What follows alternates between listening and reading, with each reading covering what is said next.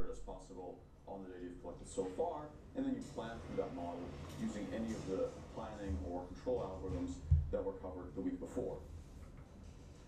Today, we're going to talk about another way to approach model-based reinforcement learning, where instead of planning through a model, we're going to actually use that model to try to recover a policy, which is going to look a little bit more like the model-free RL algorithms that we covered in the first portion of the course. So we're going to talk about algorithms that can use models to... Quickly check whether this might not actually be... Normally this thing sounds absolutely horrible, but it might be better.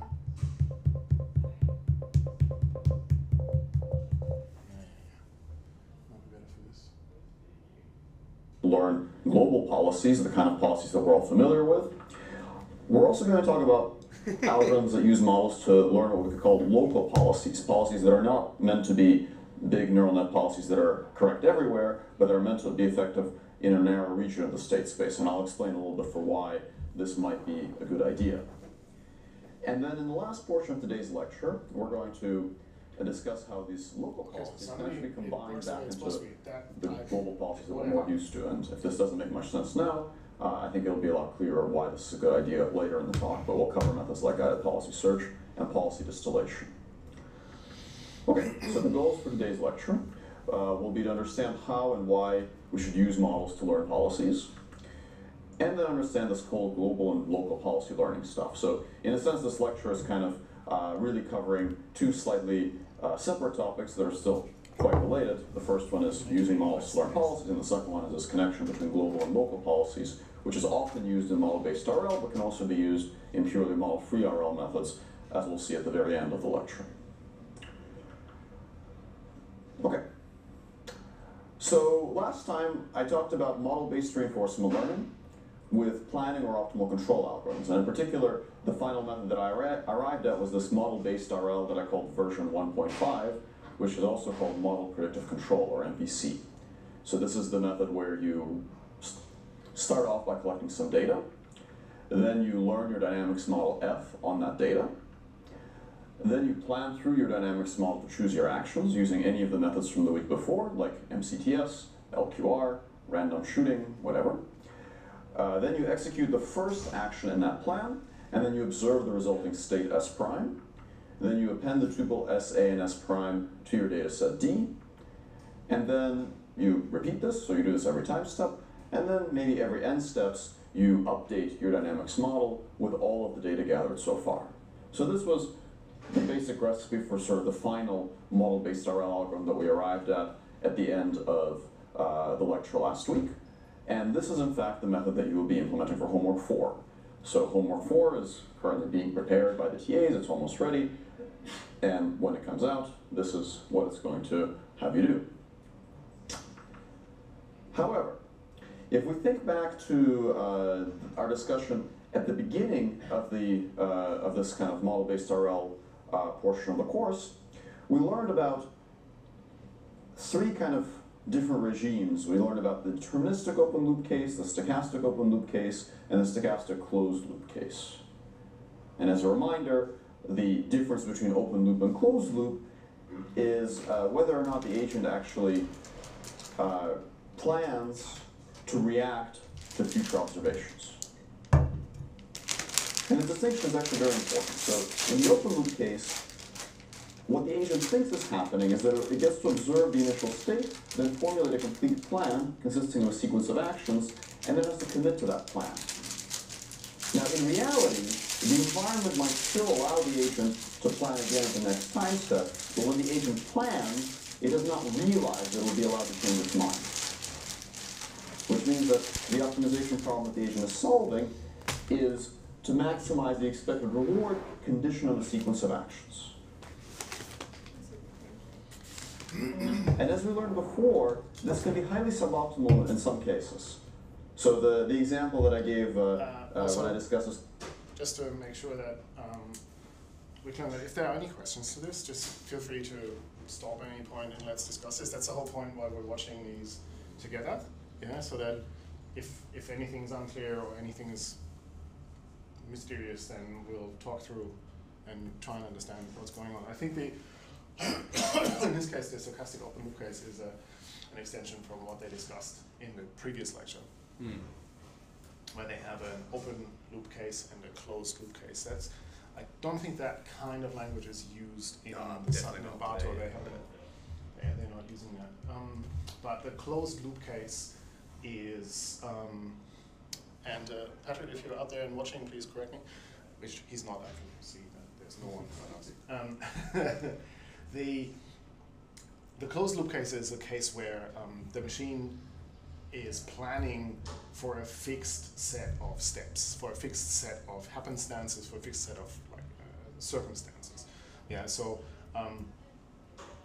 closed loop is planning ahead, and it's sort of like as if your Roomba was trying to plan for a circle or something, and then you put your foot in the way, and the Roomba would just bump against your foot the whole time because that wasn't part of the planning. That wasn't because the environment changed, and that wasn't necessarily covered. That would be an example of a closed loop planning case where it has worked out all its steps. Yeah. Another thing which I'm not entirely sure whether that is considered open loop is there is a way to plan like 5 steps in advance and then plan ahead again, which is also I think considered open loop, but I'm not entirely sure.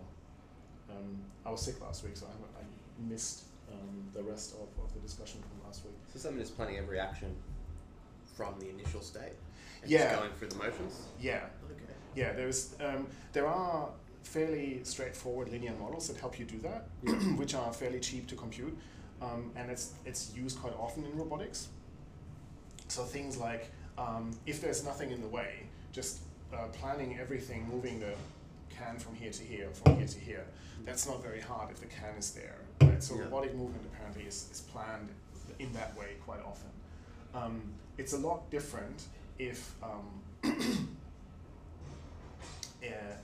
there's just the can anywhere on the table, or you have an environment that is changing and you don't know the environment that well. At least that's how I think it is. Let's have a look at what it says there. Stochastic open loop case.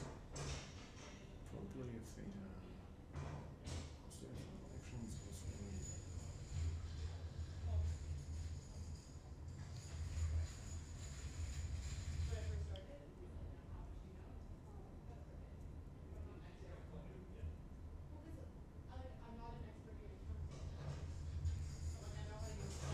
Yeah, so this is just describing the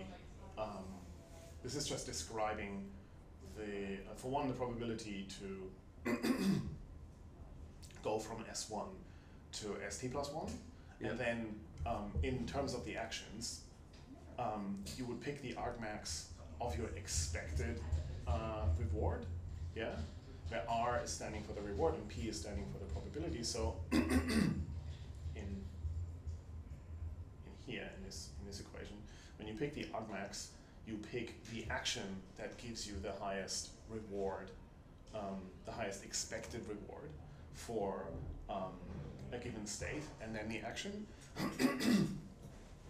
All of these are Markov decision processes, so where you've been doesn't play any role for the decision that you're making where you are right now. You don't need any memory for this. The only thing that you need to know is, well, I guess you don't need any memory. That's not really, in terms of the phrase, it's not really super accurate, because if possible, you want to have experienced, like for example, sampled the space already. But you don't need any memory of where you've been in this round of the game, say. The important thing is where you are, and then you take an action with the best expected outcome. That sounds very sort of formally complicated, but it really only means, like, if, let's say, if you've done this 10 times, and you've got 2 actions, and you've taken each action 5 times, and one action only got you a small reward 1 time, and the rest of the time it didn't get you anything, and the other action got you a medium reward 3 times and nothing 2 times, then your expectation would be that you get overall, on average, a higher reward if you take that second action. So is that like the greedy bandits in this book? It's like, it's basically, the argmax is greedy. That's right. That's basically what it is. But with stochastic cases, you can't be sure that this is actually going to be the best action. You just take the best guess, if you will. Yeah. that gives you the best chance. That's what that's doing. Can Yeah. I click the photo with this background? Is that fine for you? Sure. With you and me, can I? Sure. Can you click? Sure. Sorry, because I want this I know, photo you for need this some for your... purpose. Yeah. The photos are a lot better than what you guys used to do before, where I had to send you an email or something, so... Yeah. There you go, guys. Yeah. Cool. Yeah, one more there. One more there. Sorry. There. Well, let's see Sorry. it's before and after. No, sorry. Didn't know you were a celebrity. Not really. I think we're just a really central meetup that is at the right time and allows people to go home early. Next Saturday? Thank you. I might want. Do you want me to retake that one? No, fine. That's thank you. Right. Because I have to attend 2 more seminars this time. Is that for uni? So the first time was Yeah, that it's for if I some- were to tell you that I would give you an You good? algebra quiz at the end of this lecture, so that's S1, so the knowledge you observe is there will be an algebra quiz. And then I ask you to give me the set of answers that you would write down on your answer sheet for that quiz, so that's your plan A1 through AT. This would be a very difficult control problem, because without having observed what the quiz is, you can't really tell me what a good set of answers is. So you might know all about how to solve algebra quizzes, but before you've actually observed the next state, you can't commit to a course of action that would result in a good outcome, even though you know basically how to solve this kind of control problem. Okay, so the alternative to the open loop setting is the closed loop setting, and the closed loop setting looks a lot more like the kind of classical reinforcement learning problems we've seen before, where now you have a policy inside this distribution, so you have a joint distribution over states and actions rather than a distribution over states conditioned on actions, and you're optimizing over the policy. So now, as you optimize over this policy, you can essentially reason about how, well, if I observe this state, then I'll take this action. If I observe this other state, then I'll take this other action. So instead of committing to a single plan, a single sequence of actions, you can commit to a strategy. A strategy that says, if this happens, do I've that. got it backwards. The closed loop is the policy that allows you to choose a certain action for a certain state. Yeah. Whereas the open loop case from before gives you the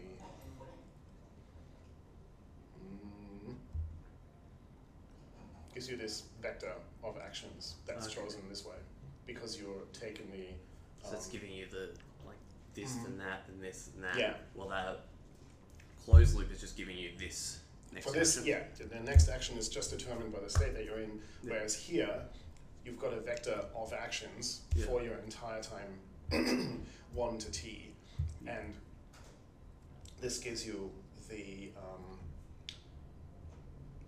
this is the sum of your expected reward, this is the sum of rewards given this vector of actions. So for state 1, you're in, you take A1, for state 2 you take the next selected action. So you're just getting the total reward up front for that. No, not getting the total reward up front. This is just the... So just the first step. Yeah, this is just the reward that you expect to get.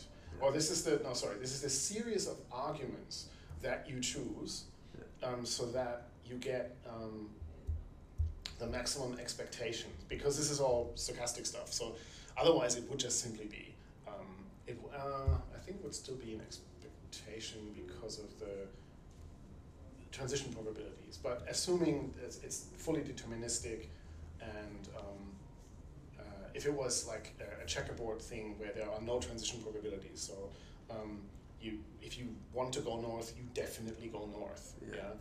Then this calculation gets a lot easier, and then you would, I think you would still call it an expectation, but it wouldn't be a sum that's influenced by these probabilities where you might not get what you expect. So it would be a lot easier to calculate. But it would be your vector given here, and then all the states coming from this vector summing up, and you would just simply maximize the total sum of rewards of all those states, and you would just collect this vector as the series of actions. You wouldn't even need to know where you are at the time, as long as you, at each time step, then execute this action. I think that's the open loop case. I'm a bit confused as to why this is called open loop. This feels closed to me, whereas the other thing feels open to me. I'm not entirely sure how this works. I must admit. The example that I gave when I discussed this the first time was that if I were to tell you that I would give you an algebra quiz at the end of this lecture, so that's S1, so the knowledge you observe is there will be an algebra quiz, and then I ask you to give me the set of answers that you would write down on your answer sheet for that quiz, so that's your plan A1 through AT, this would be a very difficult control problem, because without having observed what the quiz is, you can't really tell me what a good set of answers is. So you might know all about how to solve algebra quizzes, but before you've actually observed the next state, you can't commit to a course of action that would result in a good outcome, even though you know basically how to solve this kind of control problem. Okay, so the alternative to the open loop setting is the closed loop setting, and the closed loop setting looks a lot more like the kind of classical reinforcement learning problems we've seen before, where now you have a policy inside of this distribution, so you have a joint distribution over states and actions rather than a distribution over states conditioned on actions. That's why it's open and closed, I think. With the first one, you have to see the next state and then decide. I guess that's just what it should explain it. And you're optimizing over the policy. So now, as you optimize over this policy, you can essentially reason about how, well, if I observe this state, then I'll take this action. If I observe this other state, then I'll take this other action. So instead of committing to a single plan, a single sequence of actions, you can commit to a strategy that says, if this happens, do that. If this other thing happens, then do this. And you can do better if you're allowed to do closed loop control. And of course, closed loop control includes the kind of stuff that we discussed in the first portion of the course, these kind of heavyweight neural net policies that attempt to output a good action in all parts of the state space, which I'm going to call global policies. But it also includes kind of a simpler kind of closed loop control, where maybe you have a policy pi that is good in some region around a trajectory. So, for example, when we talked about LQR in the optimal control lecture, we saw that LQR doesn't just produce an action, it actually produces a feedback matrix that I called capital K, and a feed-forward term called little k. So you could imagine that as the state changes a little bit, this feedback matrix will slightly vary the action and provide some degree of resilience to changing states. So this is the kind of thing that I would call a local policy, something that gives you appropriate feedback in a narrow region around the particular plan that you constructed. Both of these are closed-loop controllers. This one is a closed-loop controller in a very large chunk of the state space. This one is only going to do reasonable things in a narrow part of the state space. And we're going to talk about both kinds today. Okay, so this was mostly a recap, but does anybody have any questions about this? Okay. So let's think about how we can use models to train policies. So we saw that there's some virtue in training policies as opposed to committing to individual plans. One of the things we know how to do is we know how to do backpropagation, and we know how to do gradient descent. We also know how to do gradient ascent just by changing the sign from a minus to a plus. So can we backpropagate into a policy and do gradient descent to maximize reward?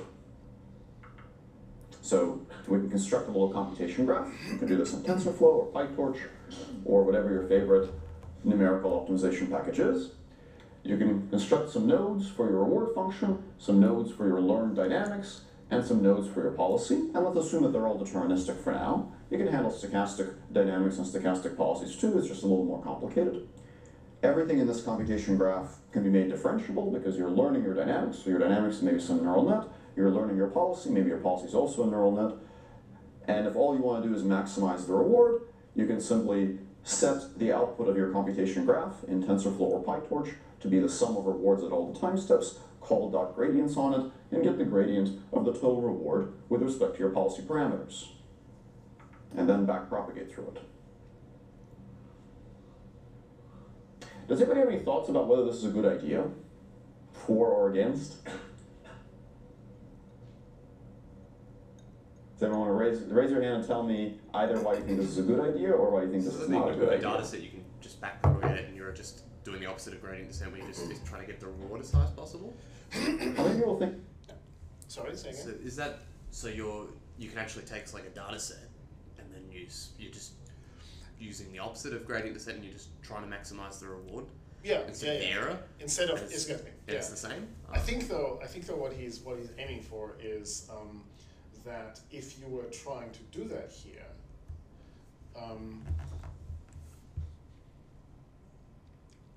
you would look at it as I'm not sure if you can look at reinforcement learning as supervised learning like that, because especially when it's stochastic, it's not like your state is a cat 9 out of 10 times and 1 time it's a dog. Like if you were to try and classify it, for example, you would think, all right, this is a cat or this is a dog. I don't know. Would that be a problem because I've only read the first couple of chapters, but the whole thing they were talking about exploration versus exploitation. Like, would it just exploit if you just trained it on historical data? Well, yes and no. I think for one, yes, you would probably only exploit. You might not simply know anything about exploration, so you might not know about other states. Yeah, but I would think.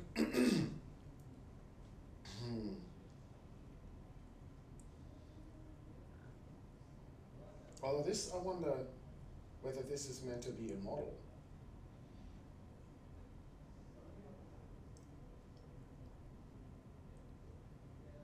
No, I don't think so.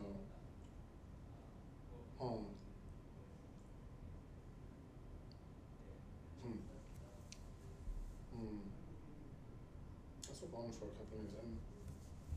I'm not sure. I think that this would work well on the kind of problems that you're doing for, like, let's say, that you did for homework 2. Raise your hand if you think this would work well. Raise your hand if you think this would work poorly. Okay, so there's some ambiguity there, and some of you, I think, we're kind of trying to signal your posterior probability by raising your hand for part of the time period and then putting it back down again. So you can sort of surmise that some people are like, 50, 70%.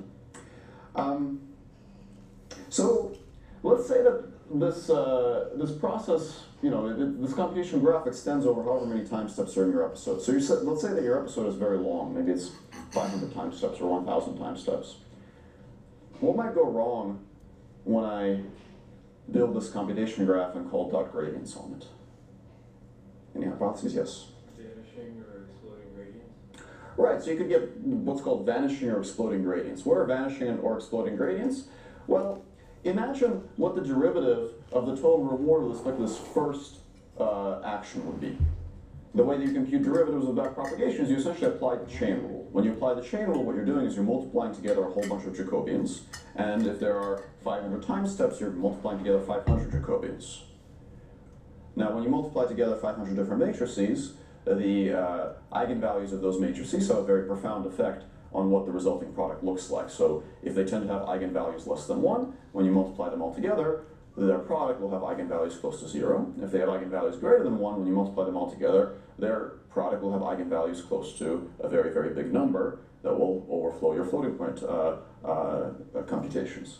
So that's called vanishing and exploding gradients. So the basic procedure, as you might have already anticipated, is you run your policy, you collect some data, and then instead of planning through your model F, you backpropagate through F into the policy to optimize pi theta. And the trouble with this is that you get big gradients over here, or vanishing gradients if your Jacobians have eigenvalues less than 1, and you typically have very, much more reasonable gradients towards the end. And this is very much also like the problem that we saw before with shooting methods versus collocation methods. So if you have this big long trajectory that results from taking some action at the beginning, changing the action at the beginning will sort of wiggle that trajectory in really big ways far outside of the region where the linear approximation obtained via the derivative is reasonable. Okay, so vanishing and exploding gradients in the parlance of deep learning. this kind of sensitivity issue in the parlance of optimal control, but one way or another, this basically amounts to very poor numerical stability. So you have kind of similar parameter sensitivity as shooting methods, but you no longer have convenient second-order LQR-like methods for doing this because your policy is some complicated nonlinear beast, and you really have to rely on first-order optimizers, which are not good for trajectories. And this is kind of a similar problem to training long RNNs with backprop through time. So that's where the term vanishing and exploding gradients comes from. It comes from study of recurrent neural networks, where people figured out pretty early on that if you have long temporal structures like this, unless you do something very clever, it is very difficult to get meaningful derivatives over here with respect to a loss at the end over here. Now, in the world of deep learning, when we have to do backpropagation through time, we typically have some tricks at our disposal. For example, we can use a special form for the functions that are on the backbone of this temporal chain. In particular, we can use structures that result in nice, well-conditioned gradients. That is, structures whose Jacobians tend to have eigenvalues close to 1. So the LSTM is one example of this. Various temporal attention schemes are also good examples of this. While this works very well for training recurrent neural networks, it's unfortunately not really an option for us when we're doing model-based reinforcement learning, because we don't actually get to choose this F in the sense that this F really needs to just mirror the dynamics of the real world as closely as possible. So it needs to be trained to produce next states that would actually occur in reality, and the real dynamics might have very ill-conditioned Jacobians. So we could, of course, sacrifice the fidelity of our model for the sake of making it more differentiable, but then we'll get policies that don't necessarily do well in the real world, but only do well under this made-up model. If we instead make the model as accurate as possible, it might have Jacobians that are very ill-conditioned. Okay, so what are some solutions to this? We saw that it's kind of tough to backpropagate through this whole thing, so somehow we need to do something a little bit better. Maybe something that is not first order, maybe something that avoids backpropagation altogether.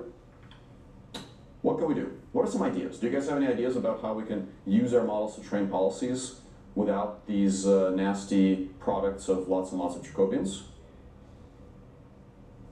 Yeah? Like a resonant type approach where you basically identity plus the model. So the answer was, well, maybe we can do sort of a ResNet-like approach. This kind of makes sense in some cases. Like, for example, what if you're controlling some real-world physical system that's modeled as a collection of rigid bodies? For a lot of physical systems, a very convenient type of model is like a partial differential equation model. So instead of modeling, st plus 1 as a function of st, you model s dot. And then you say, st plus 1 is st plus delta t times s dot. And now that will have a dominant diagonal, which makes sense for some kind of dynamical systems, but maybe doesn't make so much sense for other dynamical systems. Like, for example, what is this Atari games? Atari games probably aren't well modeled by that kind of thing. Any other ideas? Dumb question, but could you, if you had like a bunch of model data, Yeah. Are you able to just put that forward through the reinforcement? Here's a thought. Oops. Sorry. When we learned about policy, Because then you know what the exact reward was. I'm not sure. So I didn't hear the word you used. Like if you forward propagate instead, so you've got your model data, Mm-hmm. and you just put it forward, and then you try.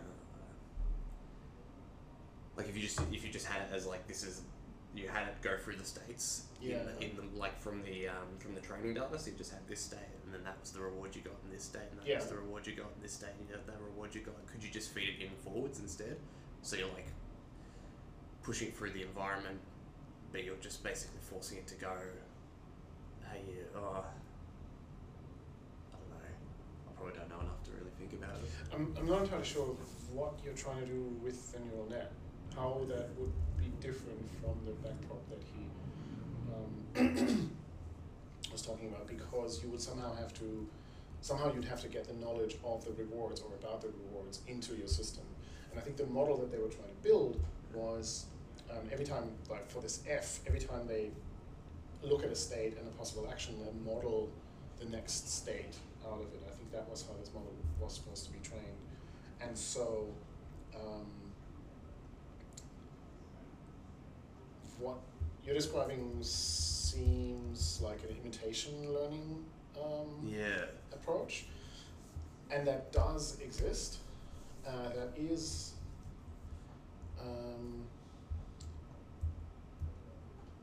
I wonder if you could do that with deep Q learning, for example, because you'd need some kind of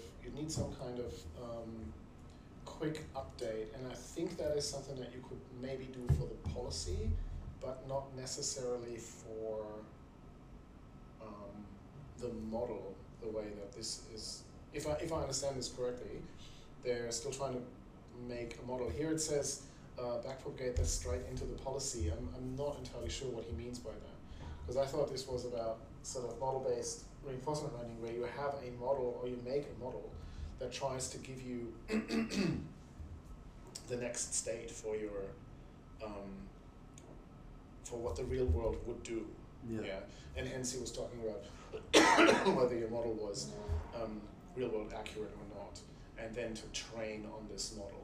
If you were to train on just the data itself, that is of course a model, if you will, samples as model. I think what they're trying to do is to rely on more than just the samples. Yeah. Get something out that's not included in the sample, so that's better than the sample, I think. Yeah. So they're trying to make a model that describes the states. Mm-hmm. Okay. Yeah, that makes that a would bit be more sense, because I was just confused about that's the my model. understanding. Yeah. Yeah. Because otherwise you would just have either a replay buffer, which is a fairly common thing to keep, so you move through the environment and you keep a lot of the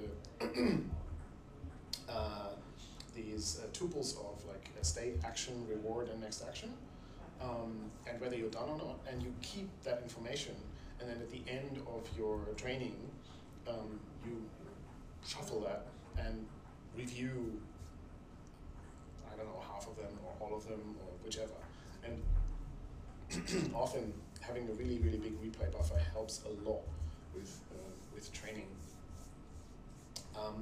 But I think the replay buffer is a sort of memory-intensive model kind of version. Okay. And I would imagine they're trying to work around that here. But I'm still a bit fuzzy about what they're what the model is that they're trying to achieve. So I think this F that he's talking about is the model of the world. The gradient. Did we need to do backprop through time for policy gradient? Somebody else? Somehow policy gradient avoided backprop through time.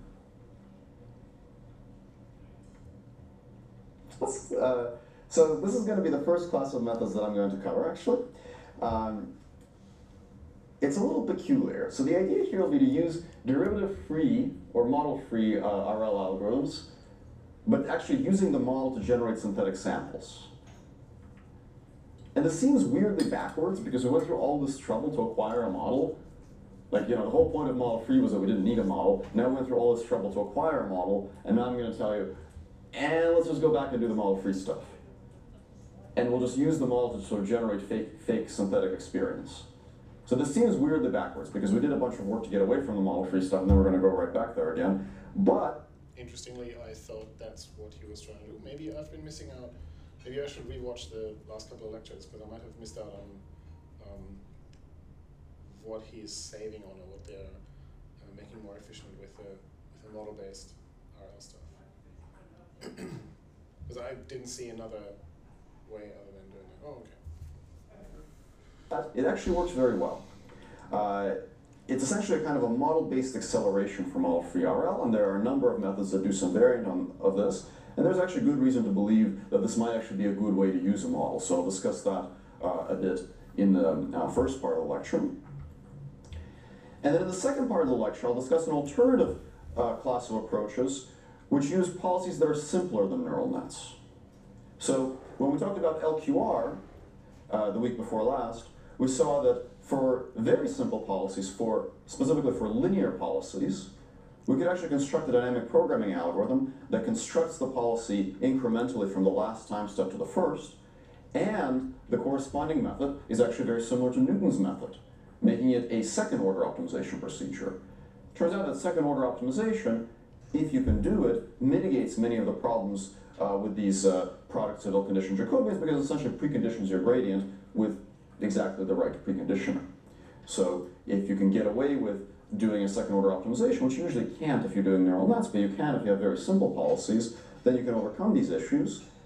So you could do what's called LQR FLM, linear quadratic regulators with fitted local models. So that's if you don't know the model, you fit the model and then do LQR. That gives you local policy, so it doesn't give you a neural net policy, but you can then combine these local policies into a global policy to solve more complex tasks. So I'll discuss that in the second half of today's lecture. But first, let's talk about this oddly backwards idea of using model-free optimizers with models.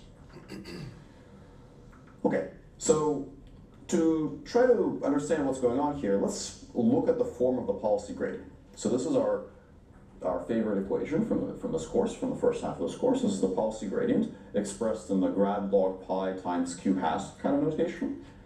And now that we've talked about backpropagation through dynamics, one of the things that you might notice about this equation that's quite appealing is that you never have to actually apply the chain rule. You never have to multiply the derivative of the next state given the current action by the derivative of the current action with respect to the policy parameters. That might first seem a little peculiar, right? It's like, how do you differentiate a sum of rewards over time without actually having to backpropagate through time? But that's exactly what the policy gradient allows us to do. And the key idea, the thing that enables the policy gradient to do this, is that, of course, the policy gradient is taking the derivative of an expectation. And when you take the derivative of an expectation, then what you can do is you can simply consider the derivative of the probabilities of all the samples rather than the actual forward dynamics function. If you look at the regular kind of backprop through time gradient, then you see something more like what you'd expect from the chain rule. You see a product of a whole bunch of Jacobian terms. So you have the derivative of the state at time t with respect to the action at time step t minus 1. Then you have the derivative of the action at time step t minus 1 with respect to the state at t minus 1, etc., etc. All of that multiplied by the derivative of the reward at state s.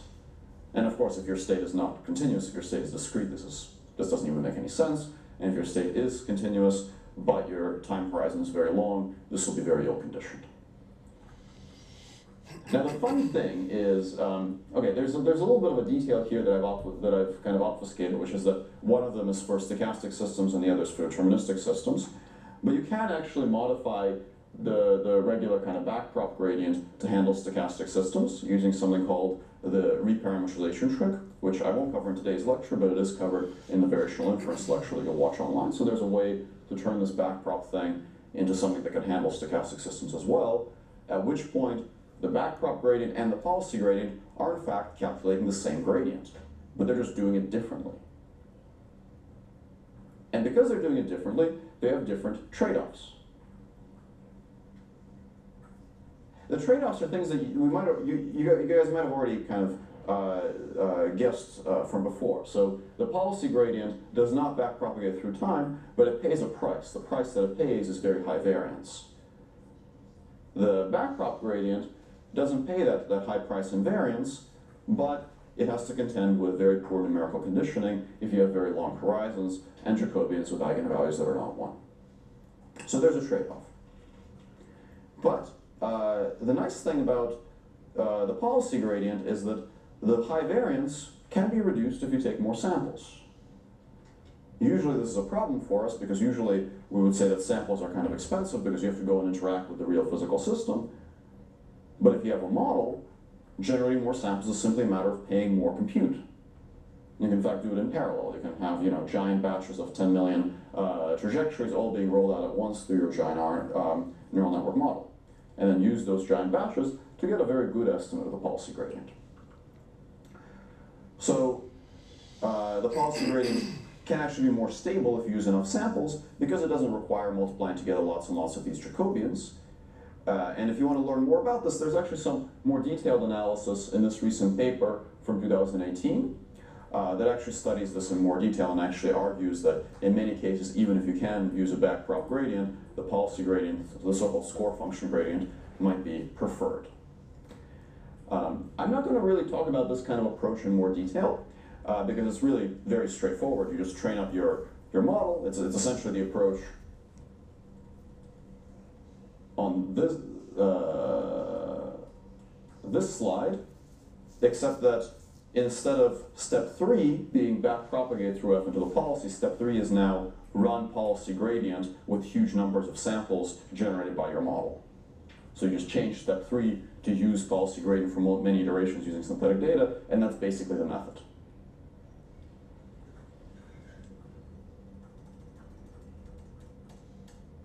Okay. So that's the idea. Now, this idea is nice because it overcomes that kind of poor numerical conditioning, but it has some other issues. In fact, the issues that it has actually also get exacerbated as you have longer and longer trajectories. Does anybody have any hypotheses about what the issue would be?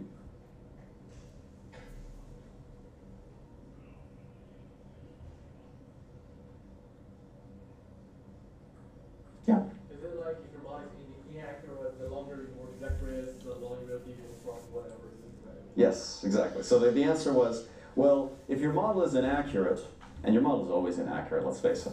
If your model is inaccurate, then the longer you roll out your model, the more those errors compound. So if your model makes a little small mistake at the beginning, then it'll make a slightly bigger mistake at the next step, and a slightly bigger one, a slightly bigger one, a slightly bigger one, a slightly bigger one, and then eventually just produces something that has no bearing on reality. So if we're going to say that, well, we'll use policy gradient and we have a long horizon problem, we want to do it for long horizon problems because otherwise, if for long horizon problems, this backprop gradient really explodes, so we'll use the policy gradient. But now, in order to use the policy gradient, we have to roll out our model for a huge number of steps. And even a model that's very good, if it's even a tiny bit off, if you roll it out for enough steps, eventually it'll produce some garbage there at the end, and that will cause your policy gradient estimate to be nonsense, no matter how many samples you take, simply because your model is not good. And this is a general trend that we see time and time again in model-based RL, that while it's generally not too hard to get accurate models on relatively short time scales, getting models that are very good for extremely long horizons is tough. So it'd be very nice if we could do something like this, if we could use model-free optimizers, but not have to roll out our model for extremely long trajectories. So this is where the general category of what I'm going to call DINA-like methods comes in. So DINA is a particular kind of hybrid model-based model-free algorithm proposed in this paper called Integrated Architectures for Learning, Planning, and Reacting Based on Approximate Dynamic Programming. Back in the day, integrated architectures and dynamic programming were really cool things, so you wanted to put that in your title. These days, you put other buzzwords in your title, but same basic principle. And what DINA is, it's essentially an online Q-learning algorithm that performs model-free RL, but also uses a model. I'm going to describe the actual DINA algorithm, and then what I'll describe is a kind of generalization that has been more commonly used in recent algorithms. So the classic DINA algorithm looks very similar to online Q-learning. In classic DINA, it's an online procedure, so every single time step you're going to follow this process. You're going to start with some state S, and then you'll pick an action A using an exploration policy. This is just like in Q-learning. In Q-learning, you just pick an action using whatever your exploration policy is, typically some kind of like epsilon greedy thing, something that kind of uses your latest Q function, but adds some randomness to it. And then you'll observe the next state S prime and the reward. So that gives you your transition S, A, S prime, R, just like in online Q-learning. So far this is exactly the same as Q-learning. And then what you're going to do is you're going to use this transition to update your model. P hat S prime given SA, and you'll also update a model of your reward. If you know your reward function, you can skip this step, but in general, if you don't know your reward function, you should also learn a function approximator for that. And then in step 4, you'll do the same thing as in Q-learning. Just use this transition to update your Q function. So far, we haven't really used our model in any way, and except for step 3, this is exactly online Q-learning. But now we're going to do the new thing. We're going to repeat this little loop for k times steps. Why k? Well, because you can do 1, but k is more general. And here's what you're going to do. You're going to sample some state action pair from the buffer of past states and actions. So you'll just say, okay, now that I've taken this step, let's rewind back to something I saw before and pull out an SA tuple. And then you're going to do a Q function update on that old SA tuple, but you're going to calculate the expectation, the target value, by using your model. So as your model gets better and better, your estimates of this expectation get better and better.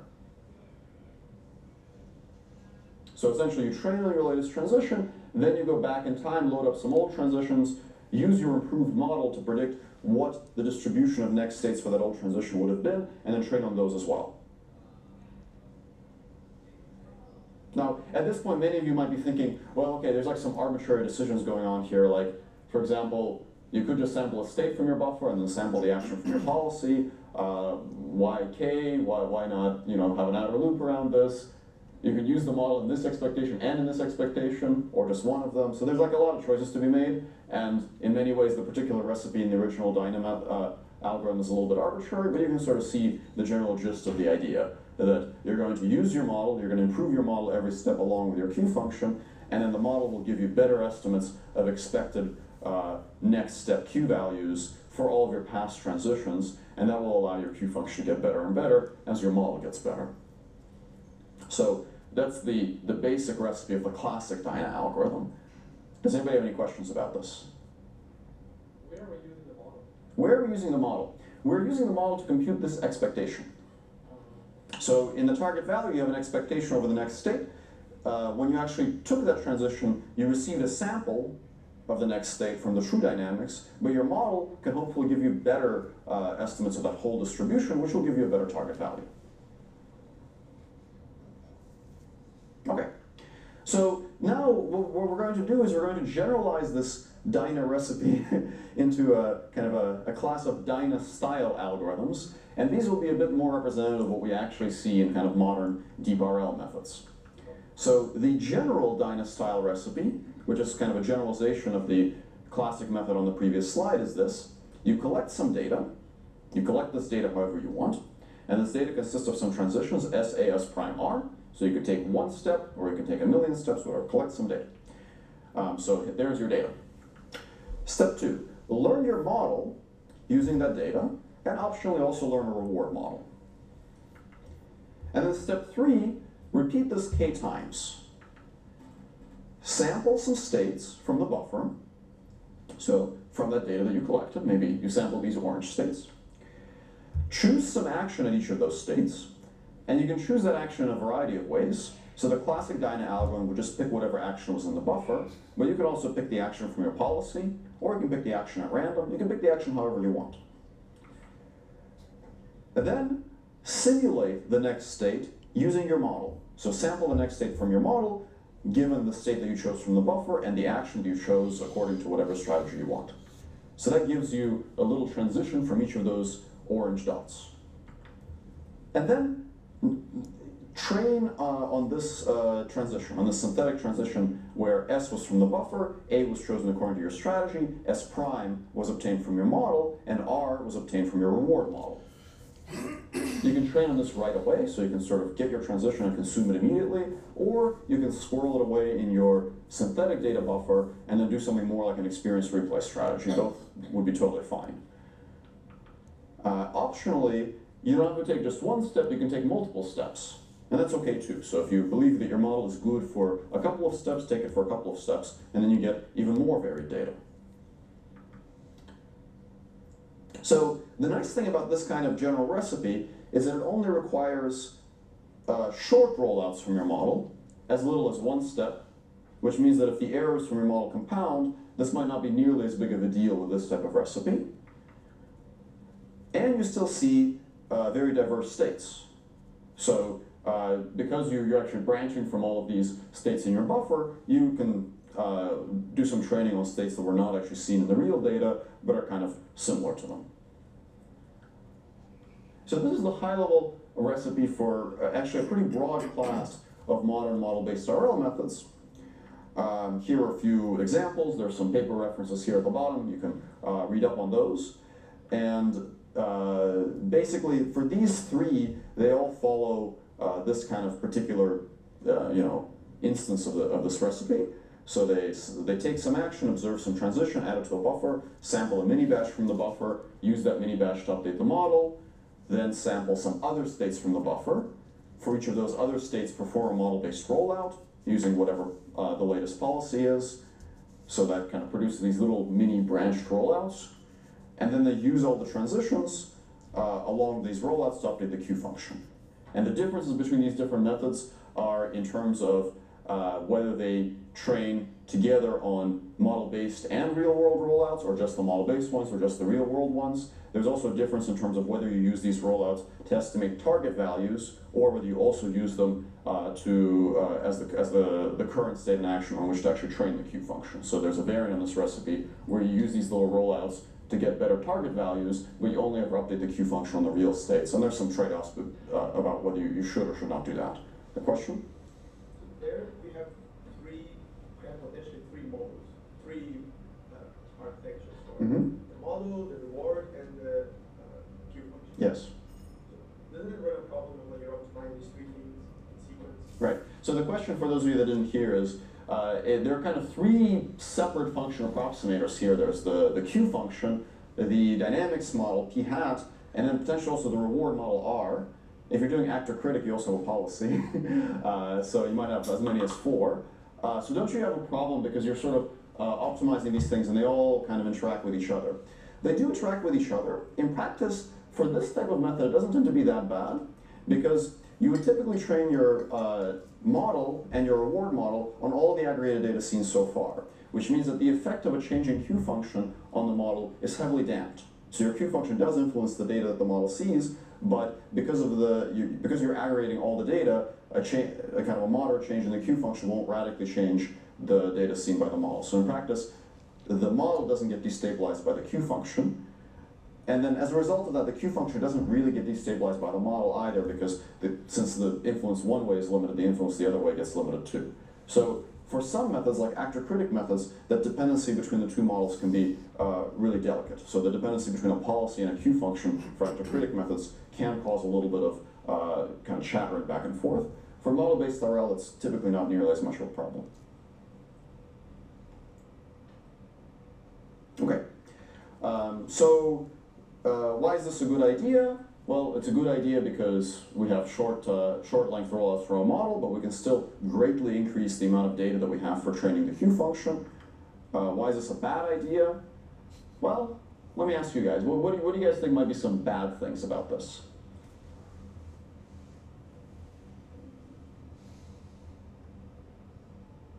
Yeah.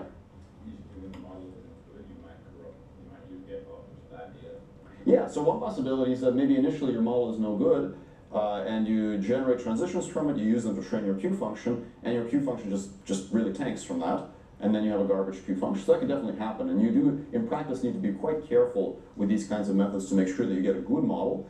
And sometimes sort of a very delicate choice to be made is how long you choose those rollouts to be, depending on how much you trust your model. This last paper called When to Trust Your Model, appropriately enough, actually discusses this issue and actually derives some bounds on how long your rollout should be for a given level of improvement. Any other hypotheses? Yes, Sasha? It feels odd to use the model to train the queue function because like, if you're recording images or something, it might look very different, like a big explorer. Yeah. Right, so this is sort of the tough criticism. It might seem like it's a little weird to use a model to improve your queue function because, for some things like image pixels, it might actually be harder to train a good model than it is to train a good queue function.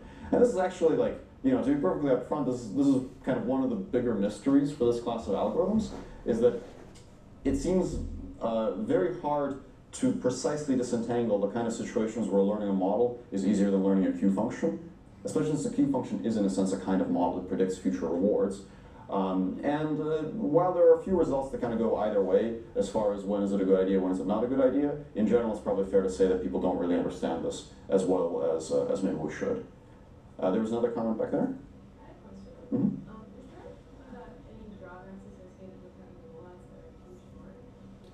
So the question was, are there any drawbacks with making these rollouts too short?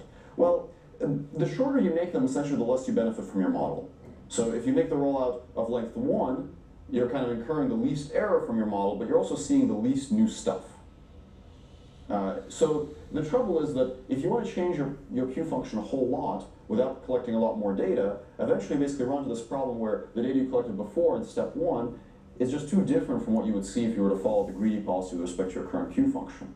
So while you can train up your Q function really well on that data using these one-step rollouts, when you actually run the policy with respect to that Q function, you see totally different things that you're unprepared for.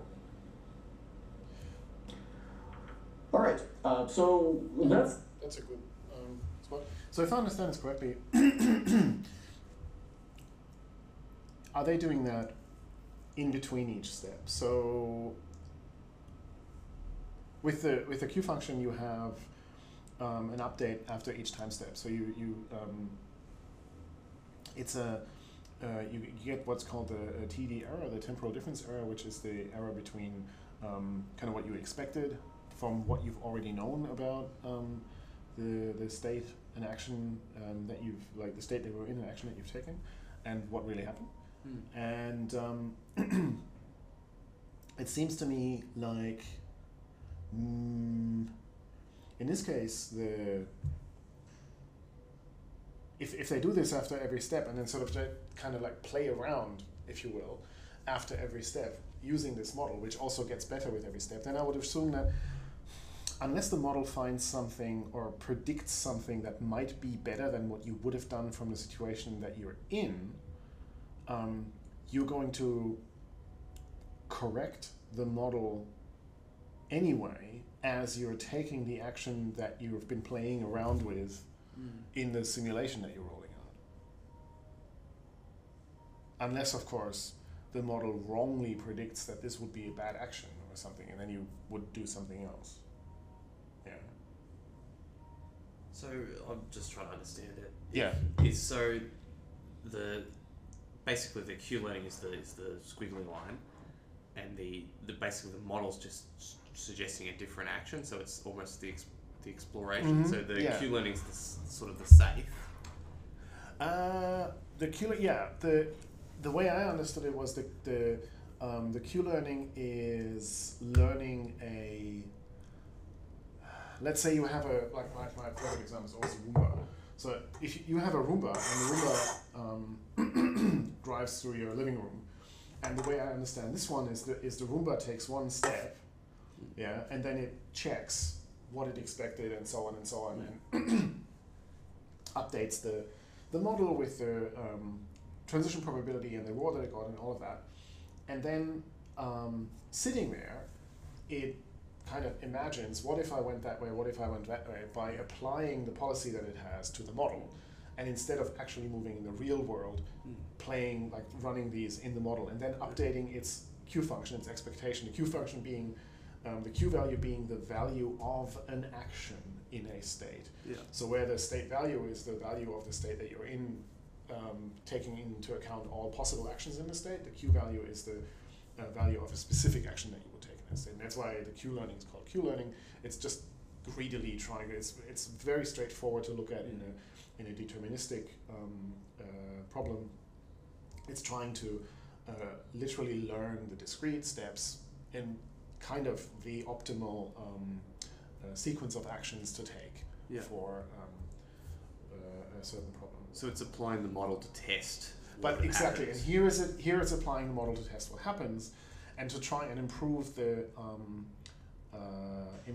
this Q function before it actually goes someplace else and does it.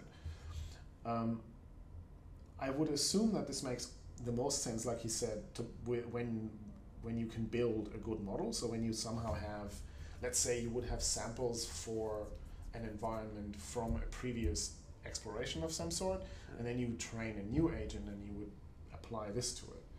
So I wonder if that factor actually comes into it, the idea that, because in his drawing, all these, the arrows that pointed far away from the trajectory that the agent was supposed to be taking, or like was the way I understood it, was eventually taking really, And so I wonder whether it actually has to be that way, whether it wouldn't be necessarily somewhere parallel for a while and then sort of branching off.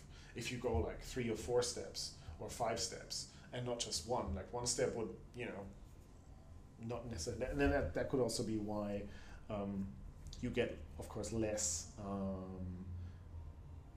bang for your buck out of it, because if your model predicts the best outcome for the next step that you would have taken anyway, then you're kind of only updating where you're going, and then you'll never explore. Yeah. Yeah. If it was kind of greedy like that, and the system was deterministic and there was no stochastic transition probability. Yeah.